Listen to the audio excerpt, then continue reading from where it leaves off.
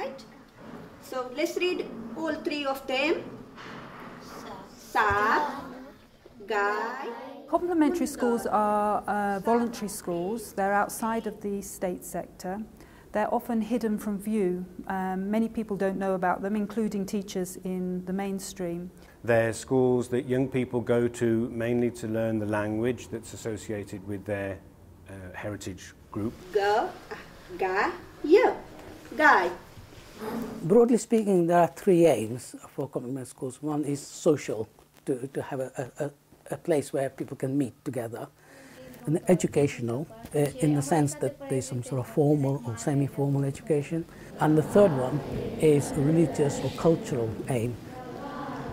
Something that was perhaps unique about this research is that we worked in a large multilingual team of researchers across 8 schools in 4 cities.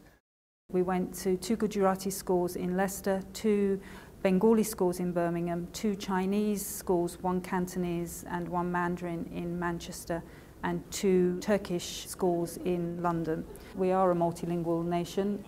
We've been for a long time and we're going to continue to be. It's important, we feel, to study multilingualism and our multilingual young people.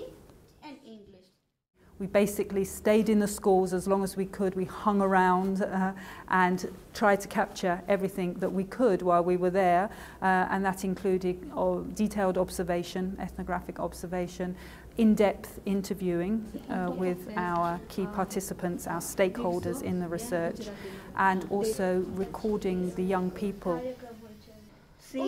After we'd been in the schools for several weeks, we identified 1 student or 2 students from each class and asked them to wear a digital audio voice recorder so that we could really listen in on the language and languages that these young people were using.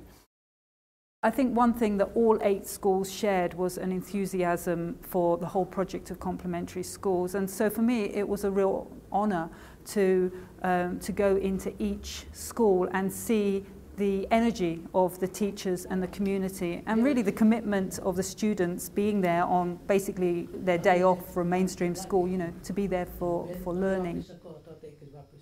We have a shot of an assembly where the head teacher is talking to the young people, to the parents and to the teachers, and everybody's there and everybody has different levels of proficiency, and she moves between her languages seamlessly in order to engage and pull in the people in that audience.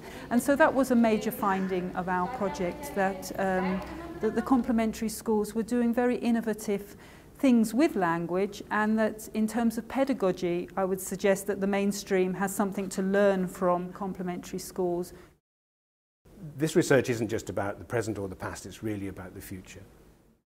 What we've been able to do is to go inside them and say, here are all kinds of positive practices which are going on in complementary schools about creating multilingual spaces, about using language flexibly, about using the full range of young people's linguistic repertoires.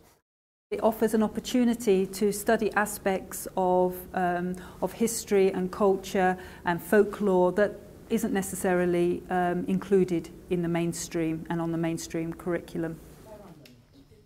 From my personal point of view, I think the research has been very good for myself for taking part in research, because it's a reflexive exercise, and I can see now what my work is contributing, which I was unaware of until I did the research.